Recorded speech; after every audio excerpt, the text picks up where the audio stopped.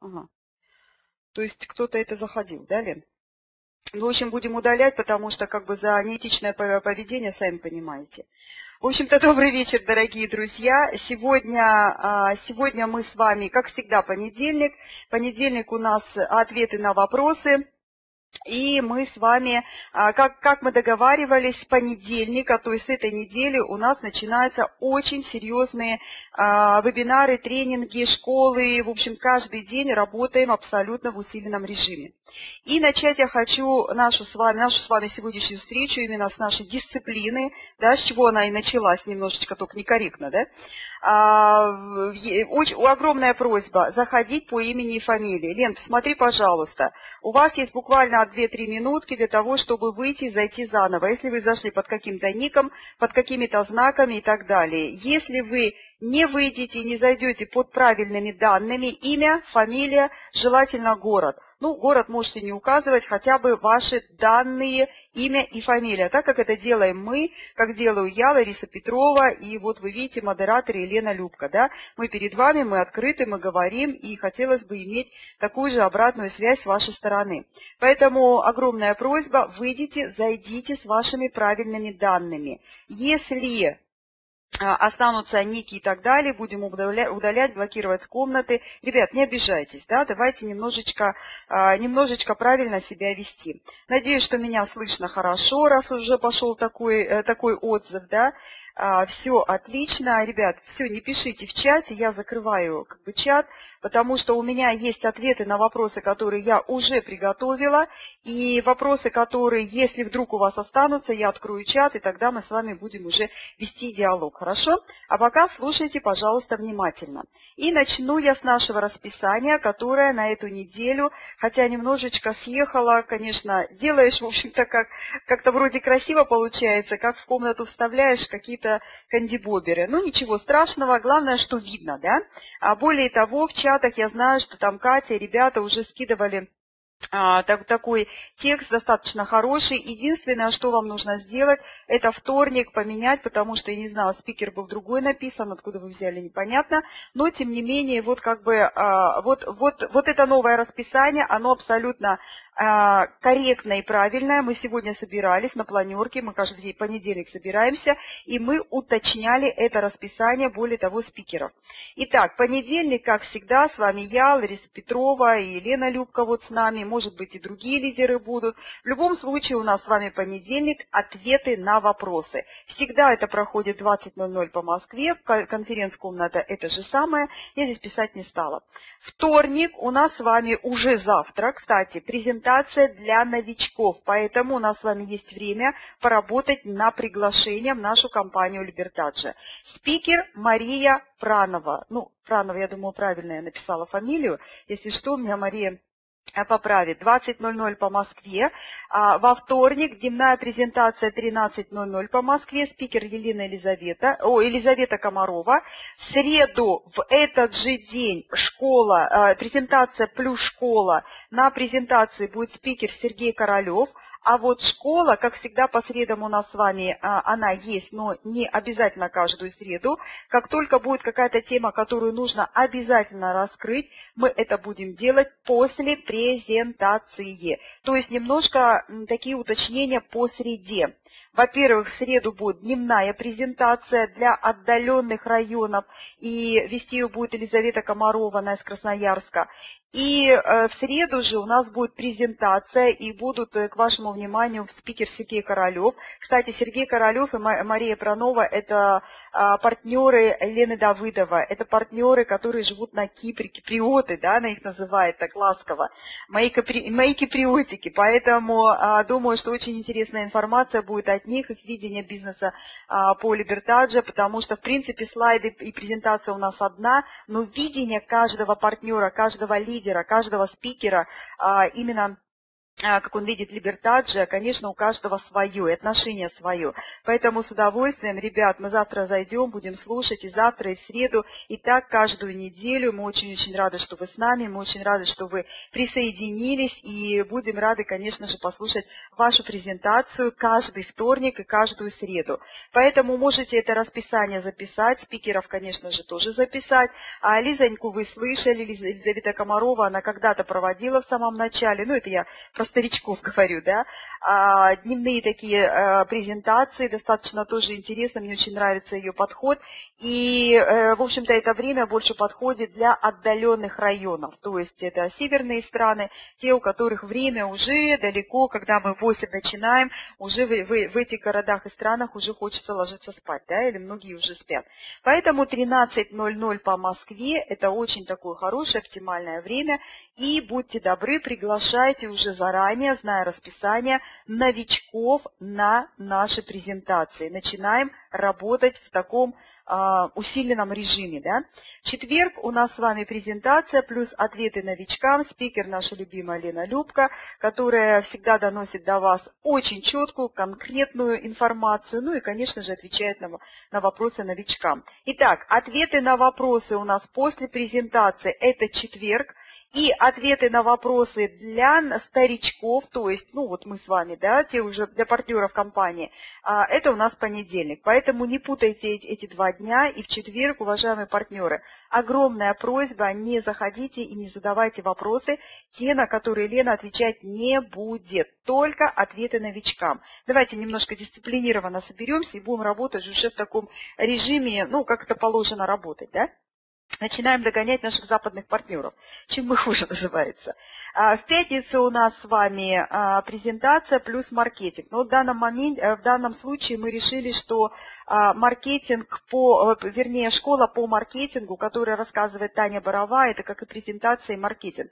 Это уже было у нас в прошлую пятницу, вы это слушали, тоже в 20:00 по Москве. И я думаю, что это будет систематично, потому что маркетинг должен быть разобран и рассказан отдельно, независимо от презентации, потому что нужно разбираться, какие деньги нам здесь предлагают, как мы можем зарабатывать, и, в общем-то, маркетинг одно за другое, так как маркетинг достаточно сложный, я имею в виду сложный в том смысле, что есть множество источников дохода, только в одной компании LibertaGia. Поэтому вот эти все источники, вот эти возможности, да, вы должны полностью все взять для себя, принять и понять.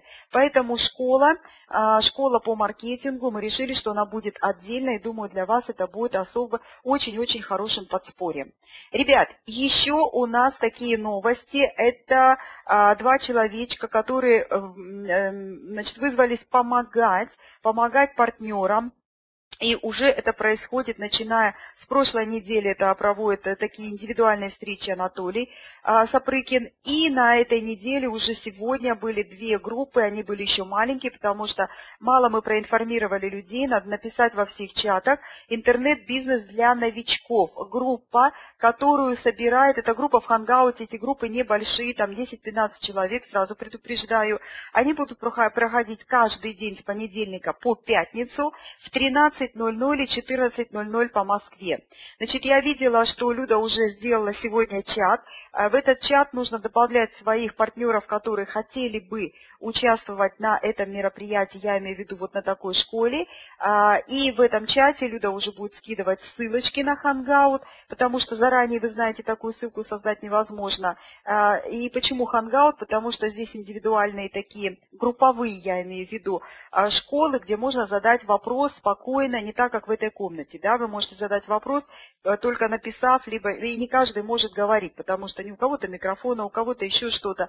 Поэтому такие вот возможности, они очень-очень классные. Я благодарна ребятам и Анатолию, потому что он индивидуально работает с партнерами. А вы знаете, что огромное количество партнеров на сегодняшний день остались без спонсоров, без тех людей, которые, ну, как говорится, подписали и бросили, да, побежали куда-то в другое место зарабатывать.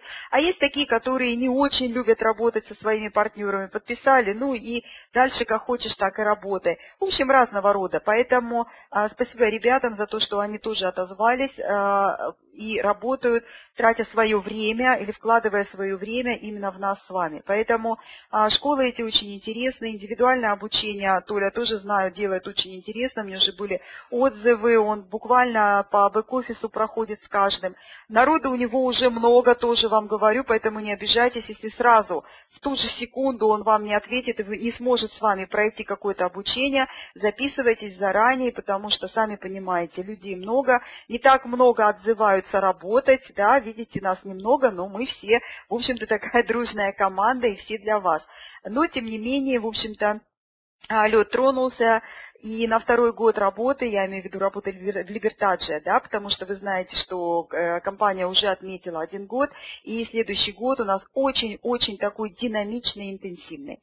Вот это как бы такой еще напоминалка, да, так скажем, по расписанию. Ну, я надеюсь, что все подошли, я не буду убирать это расписание, кто будет подходить, будет его видеть, хотя еще раз говорю, в чатах скидывайте, напоминайте. Катюш, спасибо тебе большое, что тоже все пишешь, скидываешь, напоминаешь постоянно, потому что это тоже большая работа, так как, ну, не всегда можно уследить за тем, где какая информация написана. Поэтому каждый занимается, как говорится, своим делом, каждый помогает, в общем-то, и мы с вами, могу сказать, точно дружная команда, которая действительно стартует еще усиленней с новыми силами. Итак, вопросы, которые интересуют, да, Анюте и Катюше отдельное спасибо, вот Лена пишет. Еще, значит, то, что интересует партнеров на сегодняшний день, это такие 4 пункта. Первое – это трансферы, второе – апгрейды, третье – вывод и четвертое – ваучер, да, что за кнопочка у нас появилась. Итак, давайте обо всем по порядку. Первое – трансферы.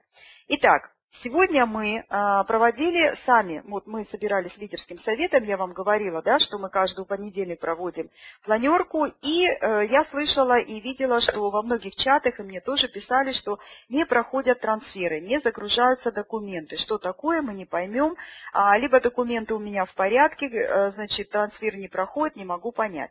Мы сегодня специально пробовали проводить трансферы, и вот Таня Боровая не даст мне соврать, пока мы заседали, так скажем, и я, и она, мы сделали трансферы. Трансферы от одного имени на мой второй же, допустим, аккаунт. Да? Документы те же, данные все те же.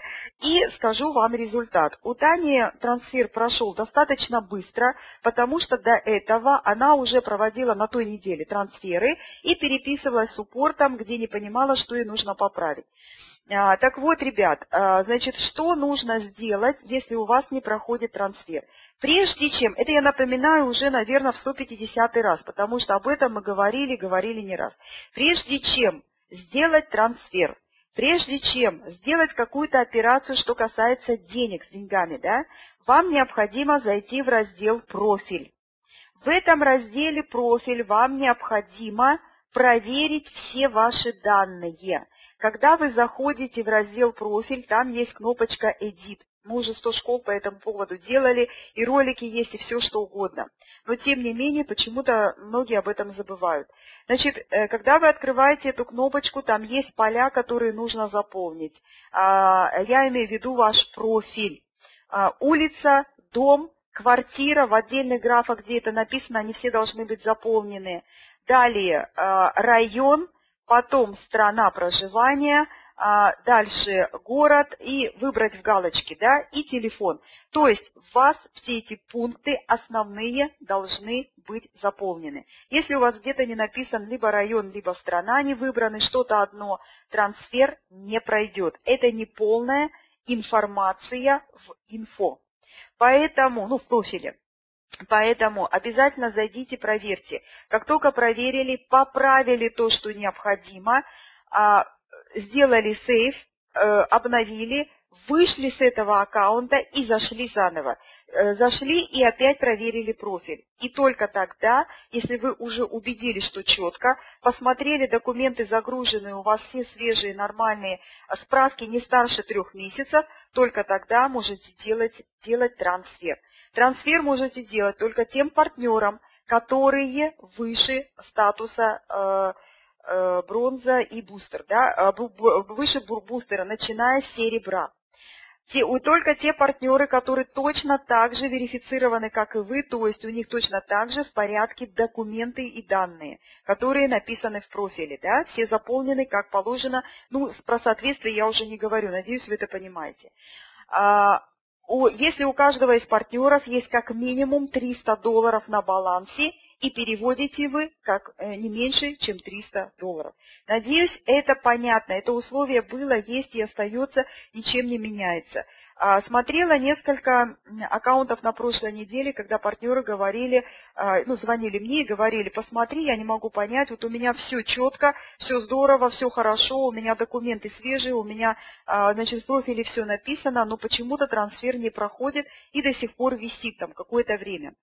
А потом, значит, трансфер отменяют и пишут, значит, ну, что-то написала, да, в суппорте что-то написали. Я не могу понять, какая причина, я смотрю, все хорошо. Открываем мы аккаунт, я сама смотрю своими глазами, поэтому если вы сами даже не увидели, может такое быть, как замыливается, да, глаз, как говорится, одно и то же, и вы можете не заметить. Поэтому просите спонсора, чтобы посмотрел он. Либо еще одного человека, который тоже, как сказать, сторонний глаз, да, со стороны, чтобы он посмотрел, правильно ли у вас все, достоверно ли то, как вот должно быть на самом деле. И, как правило, не заполнена вот эта строчка, где мы пишем район, либо там город не выбран, да, штат. Поэтому, ребят, обязательно, то есть человек говорит: да, я это сделал, или на сейв забыл нажать, то есть, значит, обновить. Либо забыл выйти, зайти, потому что мы так делали несколько вариаций, потом, как только мы делали, у нас все проходило, и вот сегодня мне должны, кстати, отписать, прошли ли трансферы уже вот с той корректировкой, которую мы делали. Поэтому, ребят, мы сегодня сами специально протренировались на лидерском совете, как это все происходит. У Тани документы проверены, и она уже этот этап прошла, хотя у нее не было заполнена там строчка район, да. Она этот этап прошла, у нее сегодня мгновенно эти деньги улетели. Ну, перевелись, я имею в виду, трансфер прошел. Я, честно говоря, давно не проводила трансфер, и у меня, вот я до этого не заходила, некогда было, не смотрела, я проверяла, вернее, мы делали вместе, у меня трансфер сразу не прошел. То есть это говорит о том, что мои документы будут проверять. Как только они проверят один раз, вот Лена Давыдова говорила, что на прошлой неделе буквально 3 дня она делала трансферы, они летали буквально в секунду, то есть быстро. Опять же, если у вас уже проверены четко документы, ну, вот начиная с нового момента, да, с 1 октября, эти документы, я так понимаю, уже больше проверяться не будут, как и обещали и говорили, и они будут проходить быстро. Поэтому, ребят, что касается трансферов, у кого не проходят, еще раз внимательно проверяйте. Если даже вам кажется, что все хорошо, позвоните вашему спонсору и проверьте вместе, потому что просто так, ну, не пройти не может. Я говорю, что мы это проверили, все проходит. Следующее, что касается апгрейдов. Если мы говорим про апгрейды, сегодня 6 октября, ну и вы знаете, что по новому маркетингу как бы апгрейды говорили, что апгрейдов не будет. Но апгрейды еще есть, я не знаю, будут ли они, долго ли они будут. Ответа на этот вопрос нет, мы не знаем этот момент, но раз они есть, пользуемся моментом и делаем апгрейды. Сегодня мы делали. Апгрейды проходят мгновенно. Есть еще такое уточнение, что, значит, не заводятся документы, суппорт об этом знает, не заводятся документы почему-то на бронзе. Значит, документы заводятся, если пакет платный, причем все это происходит быстро, почему-то на бронзе нет. Ну, в общем, мы уже известили суппорт, все в курсе, поэтому как бы ждем изменения, да, может быть, что-то у них по программе. Поэтому, значит, вопрос был такой: если я сегодня на бронзе, но мне партнер мой вышестоящий хочет, допустим, сделать апгрейд, то есть оплатить инвойс, да, собственный. Вы знаете, что мы многим партнерам оплачиваем инвойс с любого бэк-офиса, где есть деньги, да, и где хватает на апгрейд. Так вот, таким партнерам апгрейд делать, то есть оплату инвойса делать можно спокойно, даже если у него не загружены документы. Апгрейды, сразу говорю, проходят. Причем проходят мгновенно. Как только инвойс вам партнер оплатил, ну, там, или апгрейд, как он называется по-другому, неважно, Как только инвойс оплачен и оплаченный получается статус, любой хоть какой, вы можете в этот момент загружать уже документы. То есть после этого.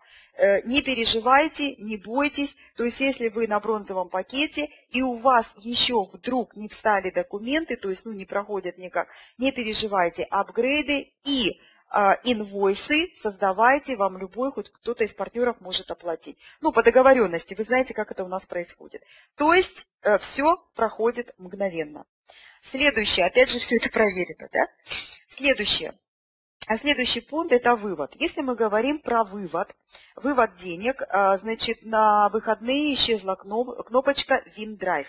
Она исчезла не потому, что исчезла навсегда и все у вас исчезло. Нет, конечно, все появится и все будет. Это просто программисты работают над тем, чтобы создать для нас с вами вот эту кнопку, которая будет перекидывать нас на портал именно по управлению деньгами. Помните, когда ребята приехали с Португалии, наши лидеры, они рассказывали, что об этих новостях, да, что будет такая возможность отдельно может быть, на портале, может быть, здесь же они кнопку сделают. В общем, это будем посмотреть, как сделают программисты, да? Но будет возможность управлять нашими деньгами и уже с учетом, насколько я понимаю, карт. Потому что, если мы говорим про карты, карточки уже получают и Испания, и Италия. Лена Давыдова вот сегодня говорила, что она переговаривала с партнером, это Лариса Клаус, знаете, тоже из Испании, да? У которой огромное количество партнеров из Китая, мы про нее тоже рассказывали. И вот она сказала, подтвердила, что уже многие партнеры получили карты. Нам, конечно, это процесс ожидания, так что ждем. Если кто-то из России, из Латвии, Литвы, может быть, из Украины, в общем, из стран СНГ, да, кто-то первый получит карту, сразу же отпишитесь, скажите, потому что для нас это очень важно, так как мы должны понимать, как доходят карты до наших стран, в нашу страну, да, до наших стран, до наших государств, до наших городов. Поэтому мы ожидаем, конечно же, карты, но что касается этой кнопочки, не пугайтесь. Еще раз говорю, все абсолютно соединяется с картой, потому что следующие выводы, которые нам нужно делать, это будут выводы уже на карточку. Многих уже эти карты, я имею в виду многих, это зарубежные партнеры, конечно же, им там проще, им ближе, как всегда, им немножечко повезло больше, чем нам, но у нас чуть подольше, но в любом случае спасибо, что мы присоединены к ним с самого начала. Это уже очень радует, и это большой как бы плюс, да, к тому, что мы с LibertaGia уже год, то есть с самого старта, а не потом, через год, когда сливки собраны, и там уже делать нечего. Поэтому чуть-чуть процесс ожидания, потому что к нам и дольше будет идти, но тем не менее процесс этот уже идет. Значит, что касается вывода, надеюсь, понятно. Следующее, то есть ждем то есть как только программирование закончится. Кстати, будет по этому и инструкция, и видео отдельно. Что касается ваучера, который появился в разделе «Финансы», самая последняя кнопка «Ваучер», и очень многие запаниковали, ой, что же это такое, я в понедельник не смогу делать, я просто в выходные как бы не у компьютера, потому что есть еще и дом и семья, да, которым нужно заниматься и уделять время. Но когда я потом подошла уже поздно вечером в воскресенье к компьютеру, включила, было очень много вопросов, что за ваучер появился, смогу ли я в понедельник делать задания, вдруг у меня не будет доступа к аккаунту. В общем, знаете, страшилки, сами себе рисуем страшилки. Ребят, не надо ничего себе придумывать и рисовать. Будет всегда информация, и только после того, как будет информация, будут действия. Информация, я имею в виду, официальная. Официальная и у нас в бэк-офисе, и алерты приходят, и только тогда происходит какое-то движение. Если появилась кнопочка, программисты это сделали, но нет еще информации официальной, не пугайтесь, не бойтесь, никто никого никуда не заблокирует, никто не обидит никого, это я 100% вам говорю.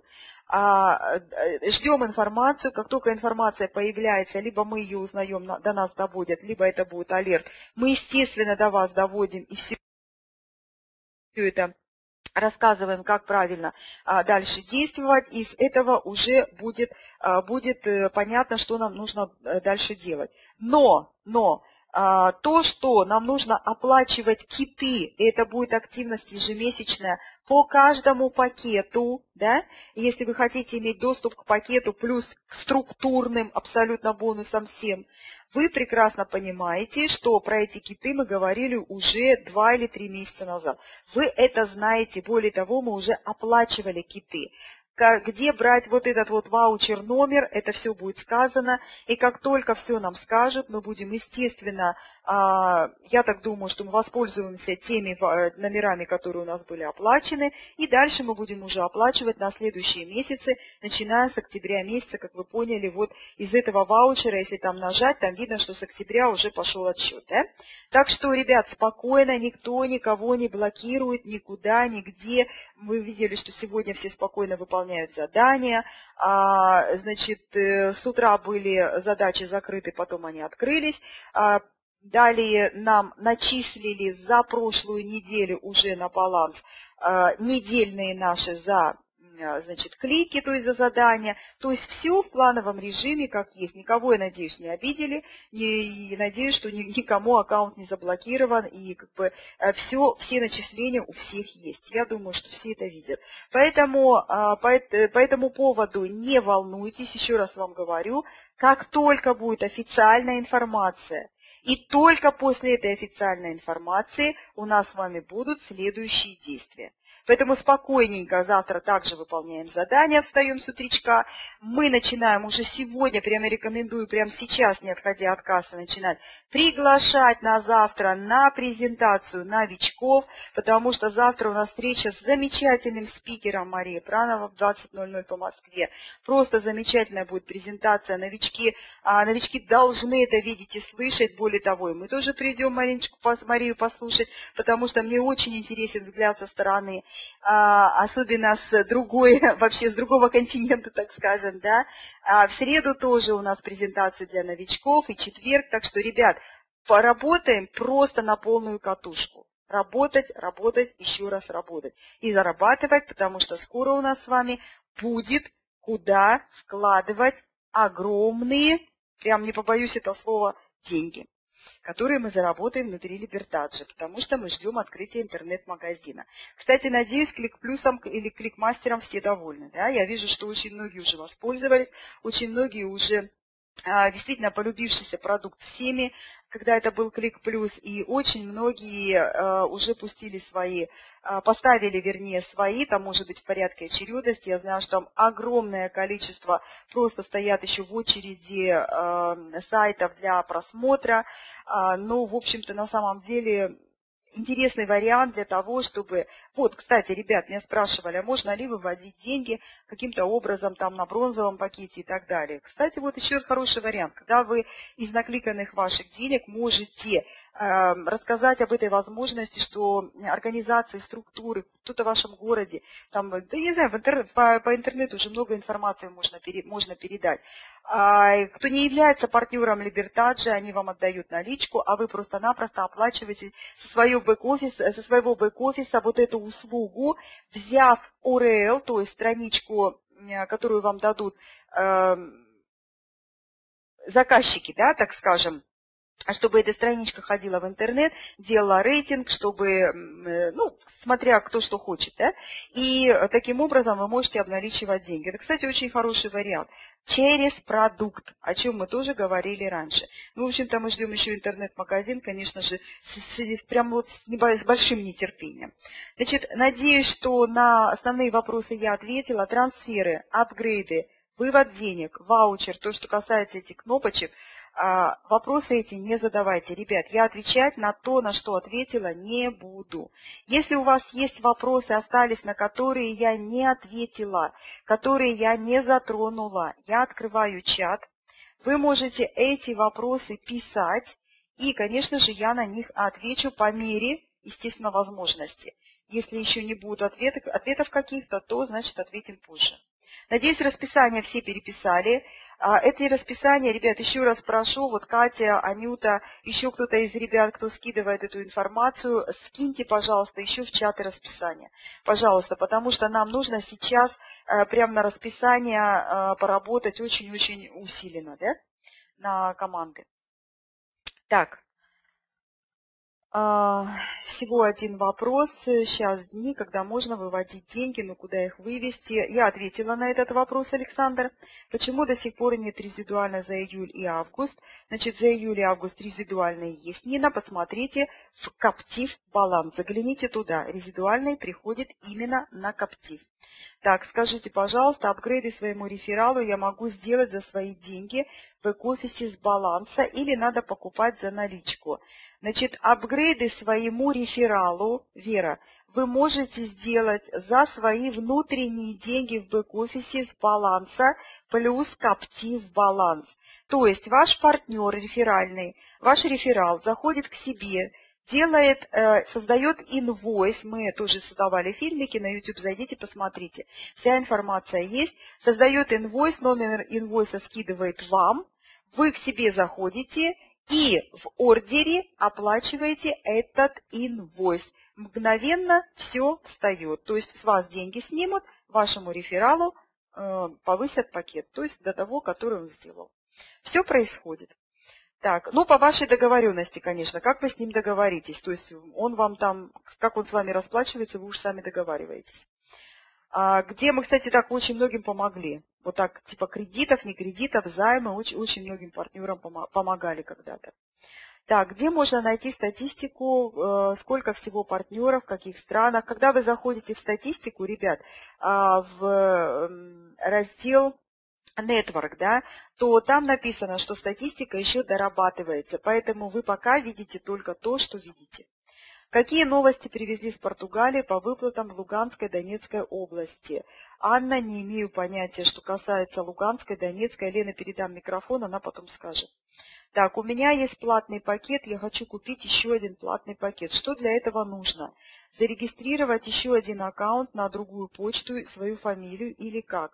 Если есть видео, как купить второй пакет. Значит, Вера, вы под свой основной логин, под свой основной аккаунт, он у нас у всех один-единственный, можете делать, регистрировать себя сколько угодно раз. Влево, вправо, такой золотой треугольник, да? И только под свое основное имя. То есть, если вы хотите сделать 3, 4, 5, 6, 7, 8, вы не делаете под 2, 3, 4, вы делаете только под своим основным. Регистрируете по своей же ссылочке себя на другую почту, но фамилия ваша будет та же самая, документы те же самые, адрес все то же самое. У вас только будет другой логин, вы его придумываете, конечно, и у вас будет другая почта. Вот это единственное. Все остальные данные у вас будут абсолютно те же самые. Надеюсь, я ответила на ваш вопрос. Только ставьте лево-право обязательно, чтобы у вас еще и сработал, в дальнейшем работал вебинар и все остальное. Так. Что с деньгами, которые, кто оплатил кит в августе-сентябре? Пока ничего, Валерий, я уже сказала, ждем информацию. Значит, здравствуйте, у новых партнеров не загружаются документы. Ребят, я уже говорила на эту тему, что касается бустера, бронзы, об этом знает суппорт, поэтому писать ничего не надо. Что касается платных пакетов, все загружается абсолютно. Значит, нет населенного пункта в поисковике. Если вы нажимаете галочку и там нет этого пункта, да, Ирин, вот в этом случае вам нужно написать в суппорт с просьбой откорректировать и занести вот именно этот населенный пункт. У нас уже такие случаи были, и суппорт дает программистам эту задачу, и программисты довносят, так скажем, в поисковик населенный пункт, которого там нет. Поэтому вот по этому вопросу обязательно, что касается загруженности документов, просто периодически проверяйте, скоро это все исправится. Так, дальше. Могу ли я сейчас перейти на бустер пакет, если у меня на каптив балансе малая сумма? Что у меня... Так, могу ли я сейчас перейти на бустер пакет, если у меня на каптив балансе малая сумма? Что у меня есть на данный момент? Авиалабли баланс. Значит, смотрите, авиалабли баланс, он не входит, он входит в баланс. Он не отдельной строчкой. Значит, для того, чтобы сделать пакет бустер, вам нужен баланс плюс каптив баланс. Вместе это должно составлять $399. Авиалабли баланс, он входит в баланс, поэтому здесь вы его никак не учитываете. У вас денег здесь на апгрейд не хватает. Так, умер партнер, что его с кабинетом произойдет? Умер партнер, ну, либо у вас есть данные какие-то, либо я не имею никакого понятия. Во всяком случае, ребят, смотрите, у меня есть дети. У каждого из вас есть дети, у вас есть родственники и так далее. Вы, кстати, подключаете родственников, и знаете прекрасно, что у вас 150 аккаунтов, ну, пусть скажем, несколько. У меня, допустим, есть еще и муж, да, дети, муж, там, внуки, я не знаю. Также и у вас, наверное, Виктория. У вас есть дети, которые, у вас где-то записаны ваши данные. Обязательно застрахуйте себя сами. Передайте ваши данные на всякий случай вашей семье, чтобы они могли воспользоваться вот этими данными. Ну, а дальше уже вы пишете в суппорт, если вы хотите переоформить на себя, прикладываете документы, которые, ну, которые доказывают, да, смерть, допустим, партнера, там, вашей мамы. Я думаю, все это решится, и этот аккаунт просто-напросто перейдет вам. Так что это не вопрос. Так, у меня пакет Silver, третью неделю, начисления идут по $15. Хочу сделать апгрейд, не могу. Суппорт обещал. Значит, сегодня, Константин, насколько я знаю, это по тем пакетам, которые слетали когда-то. Значит, на сегодня мне сказали, что за ту неделю начисления сделали правильные, то есть те, которые должны были быть. То, что касается предыдущих недель, эти перерасчеты должны быть сделаны. Поэтому... В суппорт, естественно, обращались не только вы, обращались все, не знают, это как бы такой массовый вопрос, да, поэтому ждите изменений, потому что изменения в начислении будут. Во всяком случае, сегодня мне уже сказали, что они есть. Так, как найти спонсора? Если можете, дайте реф-ссылку, мой спонсор не активен. Значит, Юлия, ссылку я никому не даю. Если мы говорим о том, вы, наверное, еще не у нас в системе, значит, спонсора, если вы в системе, то вы видели, что у нас работают ребята с теми, у кого нет спонсора, да, то есть, ну, как бы потерянные и так далее. Поэтому, что касается работы, если вдруг у вас спонсор с вами не активен, не работает, то вы уже в системе. Вы не сможете второй раз, не имеете права просто регистрироваться под другого партнера. У нас нет такой возможности. Вы уже работаете на том аккаунте, который у вас есть, просто-напросто обучаетесь у нас у всех. И, так скажем, даже те партнеры, я еще раз вам говорю, которые работают со всеми. Также Анатолий, да, подбирает и, как говорится, помогает и показывает, и рассказывает, если какие-то вопросы. И вы знаете, вы видите, что у нас и школы, и презентации, каждый день мы в этой комнате. Поэтому я думаю, что для вашего развития это не помеха. Вы будете развиваться, было бы ваше желание. Вот и всего лишь. Так. Значит, ребят, я не буду отвечать на эти вопросы. Про ваучеры я сказала, про киты я сказала. Значит, обработать ничего не открывается. Ну, это вопрос вашей компьютерной грамотности. Все открывается абсолютно. Так, значит, на это я тоже ответила. Далее я хотел,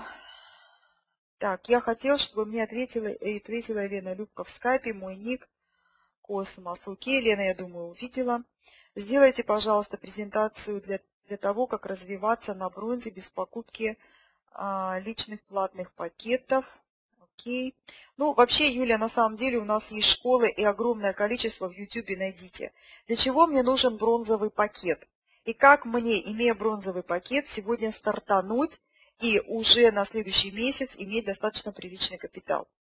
Посмотрите, огромное количество и опыт наших ребят, которые начали с нуля. Абсолютно. Этому пример и Лена Любка, этому пример и все наши лидеры. Ну, многие во всяком случае. Поэтому очень много информации на YouTube. Очень. Так. Трансферы проходят за один день даже с прошлогодними справками. Вот видите, даже с прошлогодними проходят. Ребят, ну лучше исправьте, потому что сегодня прошло, вдруг не пройдет. Так, почему при верификации нельзя воспользоваться теперь водительским удостоверением? Ну, потому что, видимо, такие правила, ребят.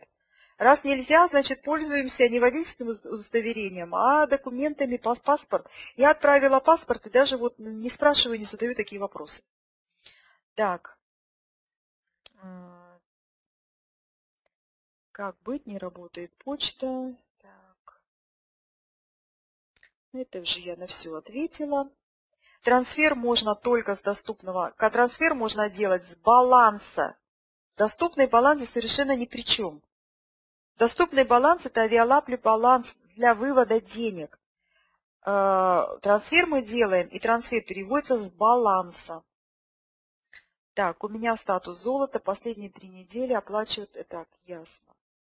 Я уже на этот вопрос тоже ответила.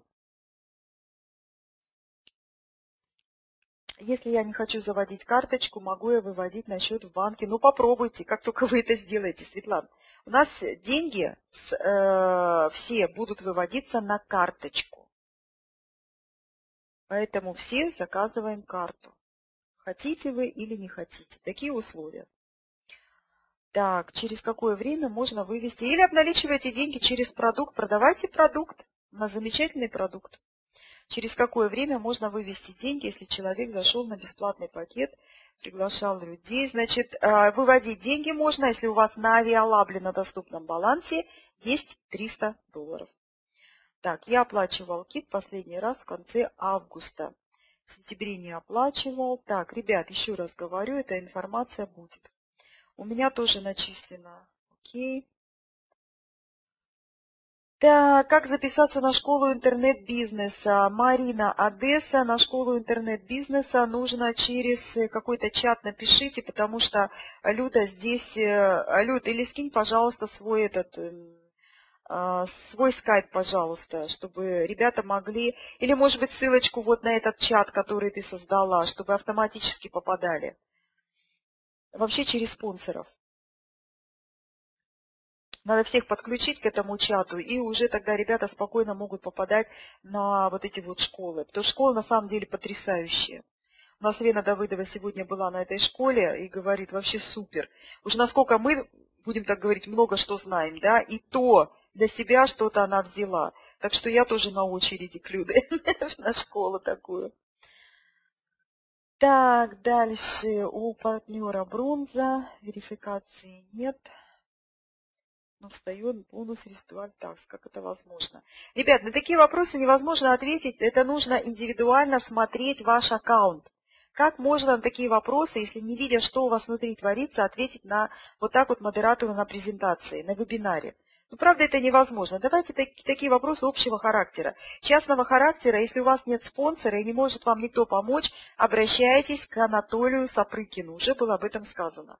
Он поможет, он посмотрит, он подскажет, он просто супер-профи по нашим бэк-офисам. Поэтому вы ответ найдете однозначно. Так, про выводы я тоже сказала. Уже вечер, сайт не работает, очень интересно. У нас у всех работает вообще-то. Ребят, не забывайте чистить куки, не забывайте немножко применять компьютерную грамотность. Так. В случае смены владельца нужно почитать условия. Ну вот видите. В случае смены владельца читайте условия. Ну там имеется в виду про $499. Но тут немножечко как бы другая ситуация, да, поэтому все ситуации могут быть индивидуальны. Все решается через суппорт. Так. Мой баланс плюс каптив более 399. Значит, как купить бустер? Ольга, я вам рекомендую зайти на YouTube и задать, как сделать апгрейд в LibertaGia. И вам высветится огромное количество роликов, фильмиков, как это сделать. Если вы это не можете, конечно же. Так. Ну, если не найдете, еще раз вам говорю, обращайтесь к Анатолию, только записывайтесь, потому что у него действительно уже огромное количество партнеров, которые стоят на очереди, и, конечно же, он один, сами понимаете, день не такой длинный, да? Так, так, так.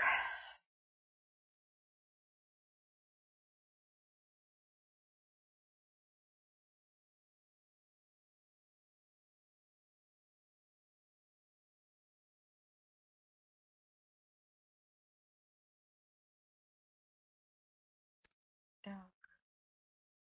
В общем, я вижу, что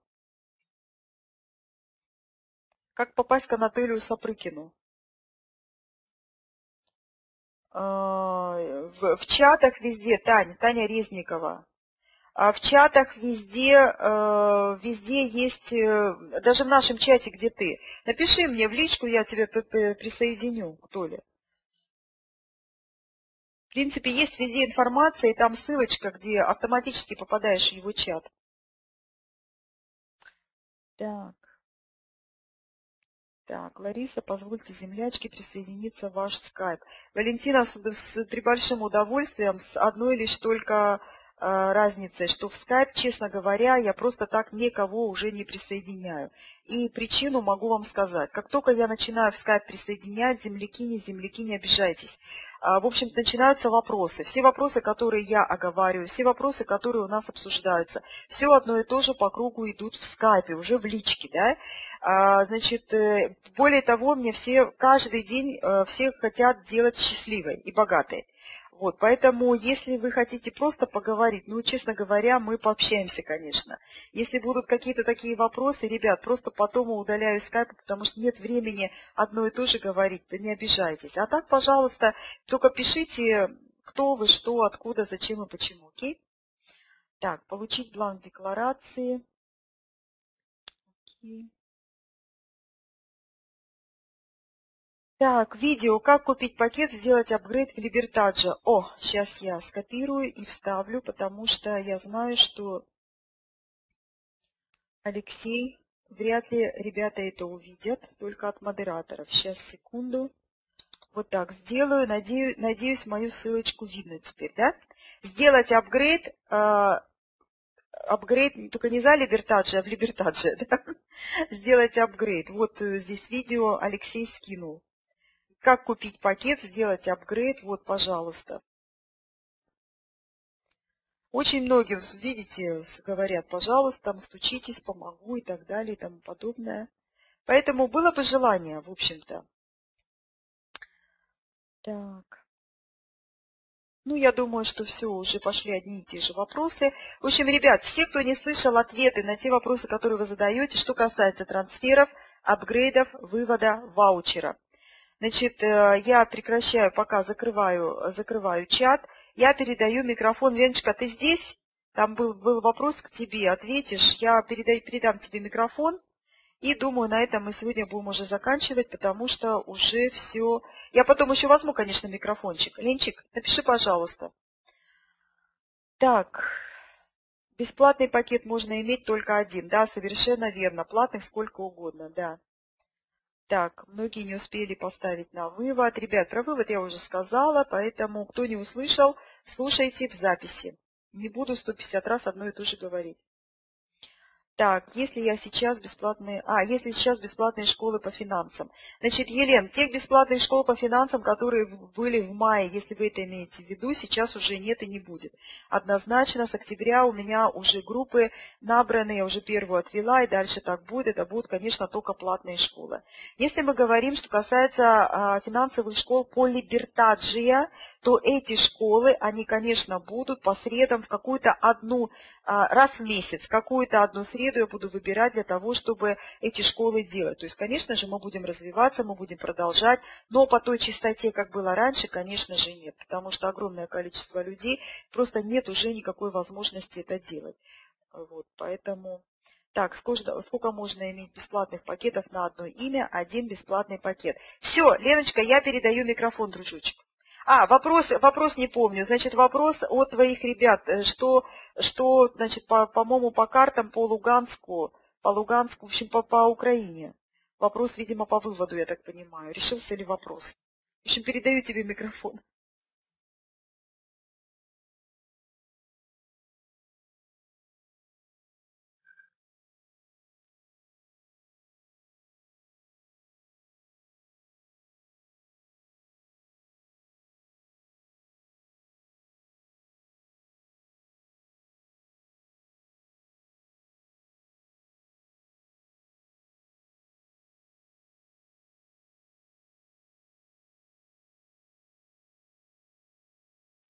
Добрый вечер всем, дорогие друзья.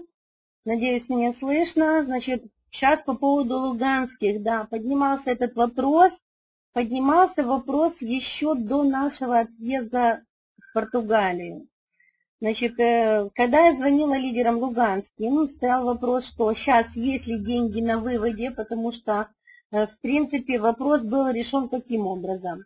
Значит, те люди, которые имели на тот момент деньги на выводе и хотели их получить, компания сама, вы знаете, сейчас дает уже на карты деньги, но по поводу луганских был разговор отдельно с Сильвией, и она договорилась с Эдсоном. Эдсон, вы знаете, является большим топ-лидером всей Европы, да, и он же является также нашим и вышестоящим спонсором.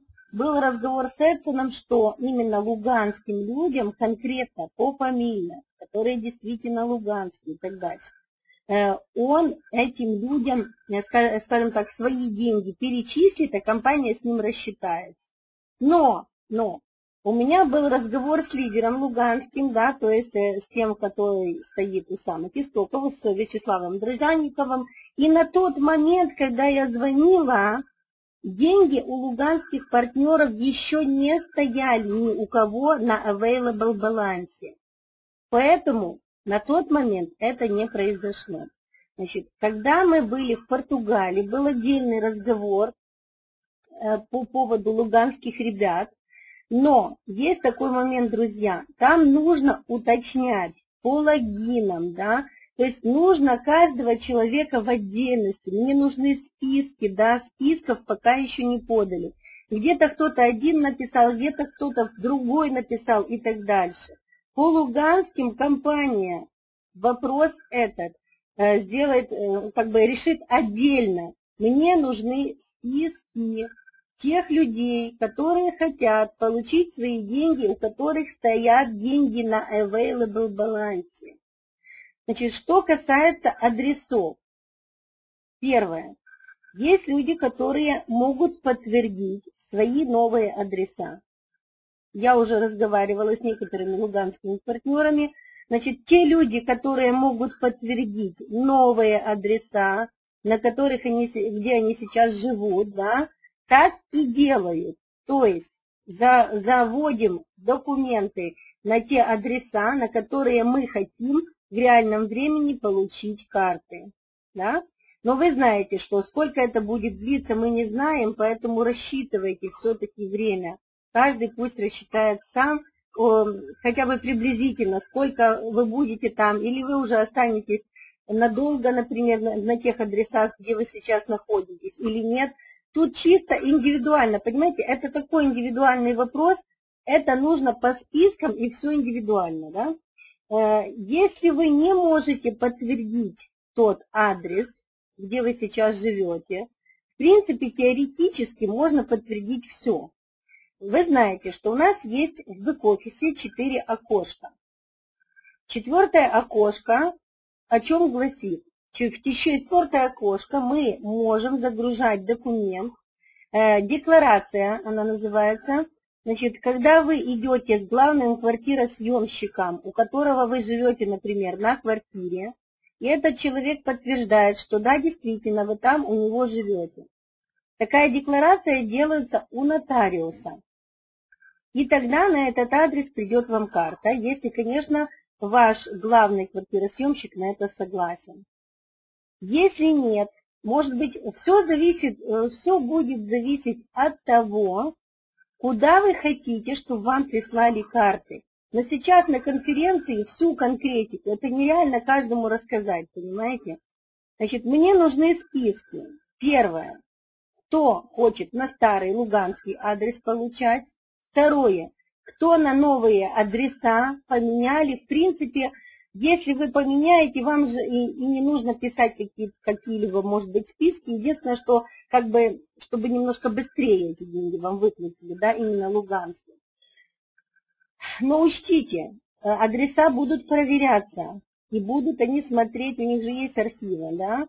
То есть, чтобы не было такого, что человек, который не луганский и хочет затесаться в эти списки. Луганских мы всех будем знать, луганские друг друга все прекрасно знают, поэтому тут будет все очень четко. да. Значит, я жду списки тех людей, которые хотят вот этот вопрос решить, и индивидуально с каждым нужно все-таки связаться, что именно у него, какой именно у него будет адрес и так дальше. Потому что все будет решаться именно в индивидуальном порядке. То есть не как-то в общем Луганск выбрали и все, понимаете, да? Вот, поэтому пишите, давайте, может быть, так, сейчас я вам дам тот же, помните, вы писали по поводу пакетов, да? Напишите по поводу, потому что в скайпе, может быть, какая-то информация дойдет, не дойдет. Напишите сюда на почту, ой, пардон, не ту почту дала, извините, минуту, не ту.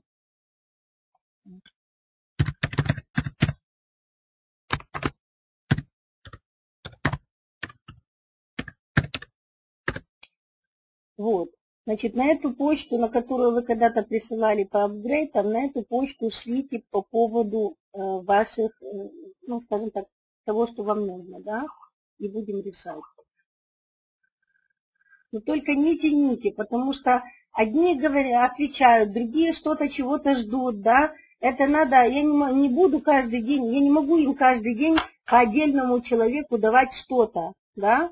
Это должен быть список и конкретно каждому чего и куда. Так, и по поводу поездки еще раз бы хотела всем напомнить, да, что мы пригласили президента в наши города. Значит, пожалуйста, ребята, те же луганские, созвонитесь с Валентиной Соловьевой, Мариной Дрожанниковой и Вячеславом Дрожанниковым и переговорите. Они собирают тоже списки, какое количество будет ехать на событие. Сразу можно поговорить и по этому вопросу, то есть решить, в принципе, оба вопроса. Ну, и на сегодня я прощаюсь, да, до свидания, до следующей встречи. Всем успеха и не переживайте, любой вопрос решаемый. Не всегда решается быстро, но всегда можно решить. Вот это очень важно, да, что в принципе в LibertaGia вопросы решаются. Иногда мы, честно говоря, сами тянем время туда-сюда, и вот это время, которое потянулось немножко по луганским, тоже оно потянулось, потому что люди, многие не знали, где они будут жить, многие не знали, будут ли они подтверждать новый адрес, да. Этот вопрос тоже, так сказать, немножко завис в воздухе. Но мы его должны все-таки продвинуть, поэтому давайте все луганские, если вы меня сейчас слышите, сразу каждый сейчас подумает, что ему, как ему нужно, и об этом напишет, хорошо?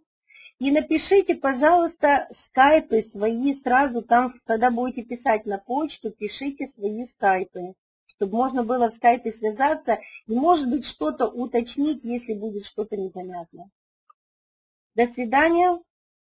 Всем удачи.